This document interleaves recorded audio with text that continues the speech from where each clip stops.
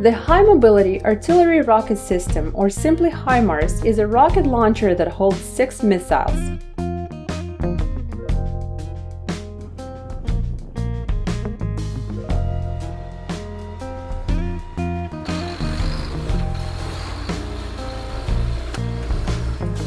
The launcher swivels quickly left and right and up and down to aim at a target. Himars was designed for operational use and rapid redeployment from the launch site. The weapon fires long-range precision-guided missiles at a fast pace. It quickly loads 2-ton 6-rail launch packs, replacing used packs in just minutes.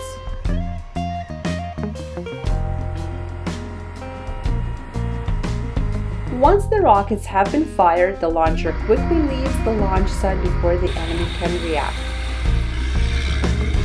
Himars is designed to fit inside a small C-130 cargo plane that can land on roads, dirt or snow, making it possible to deliver the weapon system almost anywhere in the world. To load Himars on the plane, its side mirrors must be folded and tires deflated to make the weapon fit.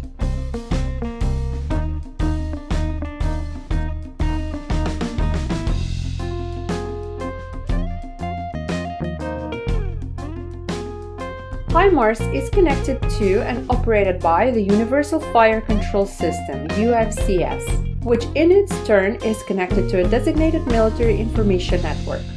The multiple electronic units that make up the fire control system are installed in various hardware compartments on the sides of the launcher.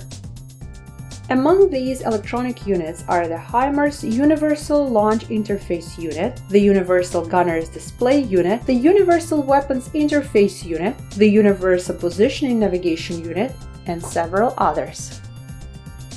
One of the main components of the fire control system is the Himars Universal Launch Interface Unit.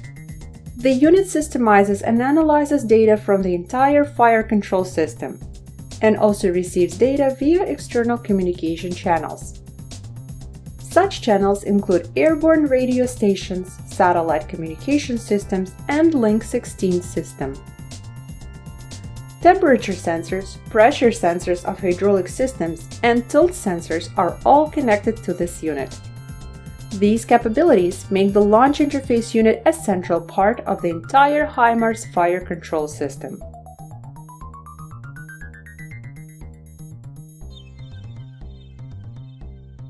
Another key part of Himars is its Universal Gunner's Display Unit, which carries out the weapon control application.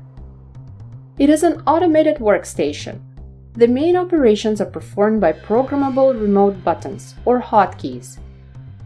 There are 8 hotkeys at the bottom and 4 additional keys on each side of the display. The keyboard is used to enter letters and numbers which make up unformalized alphanumeric information. Easting 680925. Target ID Alpha Bravo 1002. Easting 680925. Northern 03694300. Altitude 0200. Grid zone 11.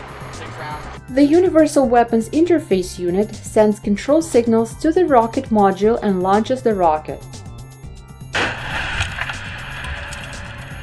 It programs the flight tasks through application of ballistic guidance algorithms, GPS information, and software updates for the missiles.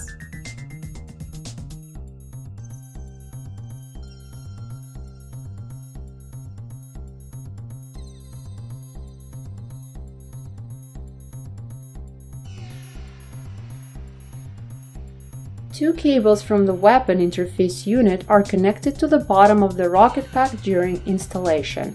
The cables transfer signals between the missiles and the fire control system.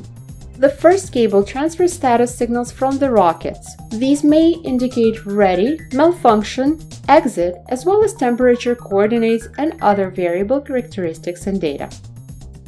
The second cable carries signals to the package and provides ground power for the missiles.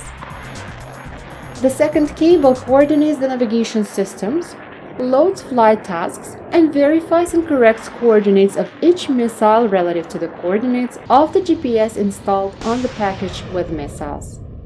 When larger missiles such as ATA-CMS type are loaded onto Himars, a total of 4 cables is connected from the weapons interface unit.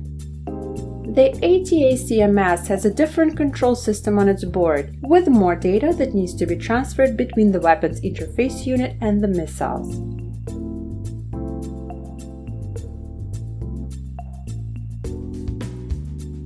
Universal Positioning Navigation Unit provides navigation for the Himars complex with the help of a GPS, inertial navigation, and odometer. Himars uses 3 main communication systems: VHF FM radio, shortwave HF radio for greater range,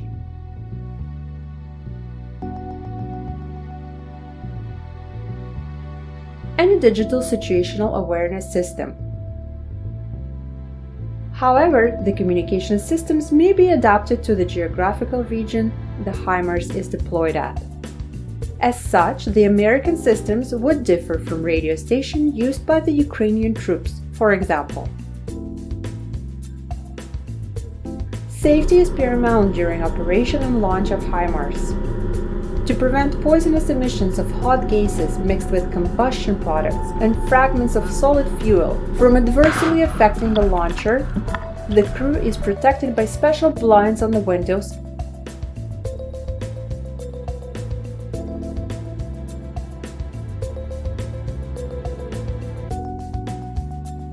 and the filter ventilation unit with chemical air filtration system. After each launched burst, the combustion products and spent fuel fragments are removed from the launcher. During replacement and installation of a missile pack, it is critical that the crew members check for short circuits or stray voltage in the cables before attaching them to the missiles.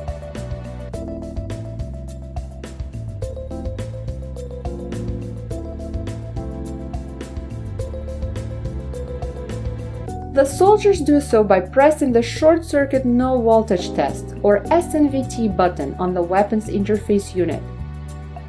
This test ensures the missiles are not accidentally fired due to stray voltage in the cables. Unfortunately, such accidents have happened in the past and resulted in multiple fatalities and serious injuries. And a bit of history.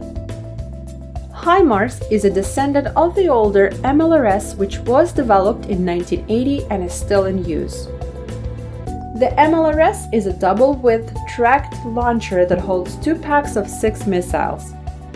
The MLRS saw extensive use in the Gulf War in 1991, firing thousands of cluster rockets. One key difference between Himars and MLRS is the wheel chassis instead of tracks.